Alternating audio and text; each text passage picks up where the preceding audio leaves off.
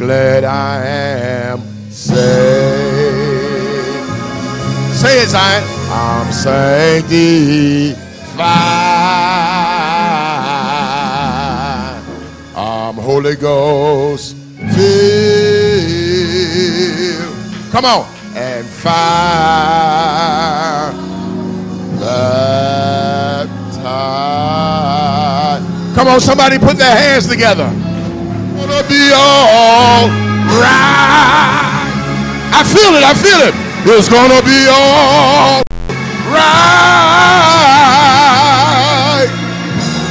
It's gonna be all right.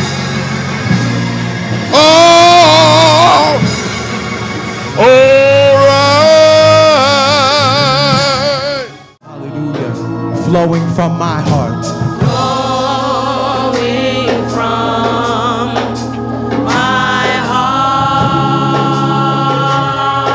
Are the issues of my heart. are the issues of my heart. It's gratefulness. It's gratefulness. Hallelujah. Hallelujah. I used to dream, I used to glance beyond the stars. Now I don't know where we are, although I know we're drifting by.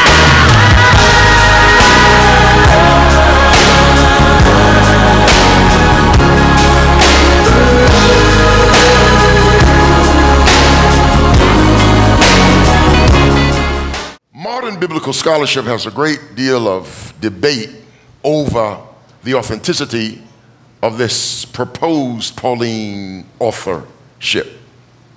There are those who take note that in just about every other letter that Paul pens, there are references and salutations to individual members of the church. He actually calls them out by name. But in this book of Ephesians, he simply addresses them all by saying, brethren. And of course, there is this contrast and this difference between the naming and the salutation of personal names as done in just about every other letter that Paul wrote, in contrast to this letter where he simply says, brethren this, brethren that, finally, brethren. And some contend and some wonder, some speculate as to whether or not this was a true Pauline epistle, because there is an obvious literary paradigm shift between what is normal for Paul and what becomes unique and distinct in this particular Pauline epistle. The authorship of this Pauline epistle was authenticated in the 2nd century primarily by church fathers like Ignatius, Irenaeus, Polycarp. All validate that Paul is indeed the author of this particular letter. Of your spirituality takes place when things are not going well.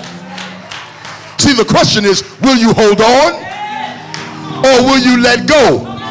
Will you stand fast or will you allow yourself to be blown to and fro by every contrary wind? But I'm telling you today, stand, stand, stand